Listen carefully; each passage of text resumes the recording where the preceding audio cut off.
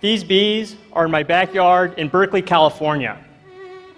Until last year, I'd never kept bees before, but National Geographic asked me to photograph a story about them. And I decided to be able to take compelling images, I should start keeping bees myself. And as you may know, bees pollinate 1/3 of our food crops, and lately they've been having a really hard time. So as a photographer, I wanted to explore what this problem really looks like. So I'm going to show you what I found over the last year. This furry little creature is a fresh young bee halfway emerged from its brood cell. And bees right now are dealing with several different problems, including pesticides, diseases, and habitat loss. But the single greatest threat is a parasitic mite from Asia, Varroa destructor. And this pinhead-sized mite crawls onto young bees and sucks their blood. This eventually destroys a hive because it weakens the immune system of the bees, and it makes them more vulnerable to stress and disease. Now, bees are the most sensitive when they're developing inside their brood cells, and I wanted to know what that process really looks like. So I teamed up with a bee lab at UC Davis and figured out how to raise bees in front of a camera. I'm going to show you the first 21 days of a bee's life condensed into 60 seconds. This is a bee egg as it hatches into a larva. And those newly hatched larvae swim around their cells, feeding on this white goo that nurse bees secrete for them. Then their head and their legs slowly differentiate as they transform into pupae. Here's that same pupation process, and you can actually see the mites running around in the cells. Then the tissue in their body reorganizes, and the pigment slowly develops in their eyes. The last step of the process is their skin shrivels up, and they sprout hair.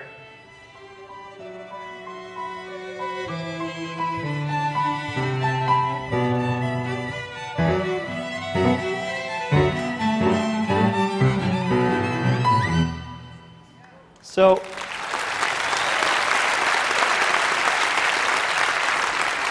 you saw, as you can see halfway through that video, the mites were running around on the baby bees.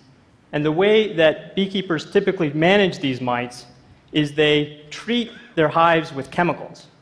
In the long run, that's bad news. So researchers are working on finding alternatives to control these mites.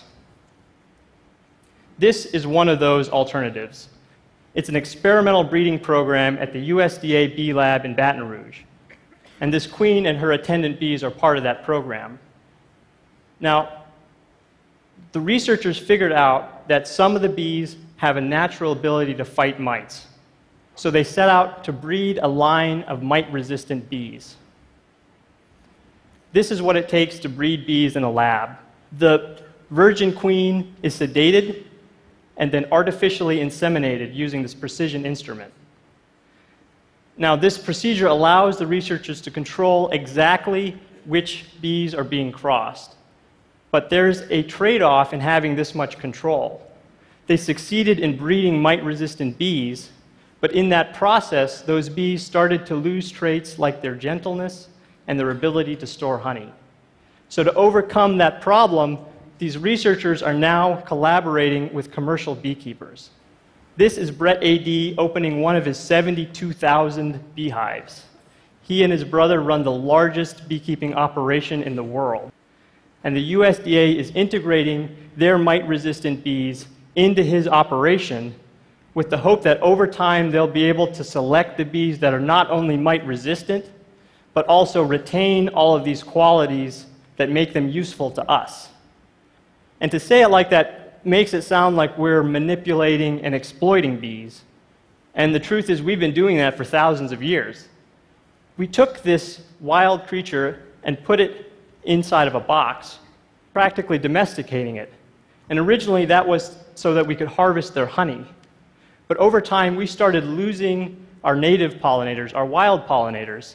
And there are many places now where those wild pollinators can no longer meet the pollination demands of our agriculture. So these managed bees have become an integral part of our food system. So when people talk about saving bees, my interpretation of that is we need to save our relationship to bees. And in order to design new solutions, we have to understand the basic biology of bees and understand the effects of stressors that we sometimes cannot see. In other words, we have to understand bees up close. Thank you.